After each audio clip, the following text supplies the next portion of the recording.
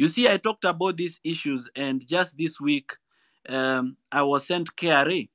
And when KRA came to my office, they came telling me to give them my bank statements. I asked them, what the hell? You people are KRA, for crying out loud.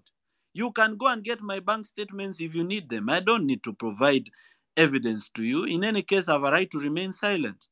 Then they wrote me a notice of offense.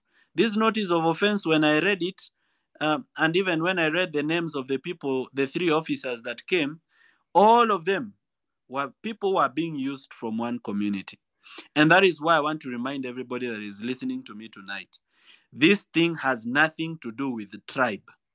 Even if you are from Kalenjin and the president is from your land, there is nothing you benefit as a person from Nandi or Elgeyo Marakwet for being from the region of the president. Nothing. In fact, you may suffer more than me. If you come from Central and the deputy president is from your region, or you come from Mombasa and Joe has been appointed, remember that it has nothing to do with the improvement of your life. These are people who are regrouping to rob you blind, and you are happy and cheering. If you go to JKI, it's a crime scene. It has been said. I cannot repeat.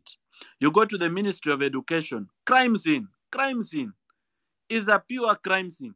We even have fake schools receiving money for capitation. Can you, hey, guy, Kaliena Goma. I don't even come from Central, but at least I know that one. Look, you go to the housing program.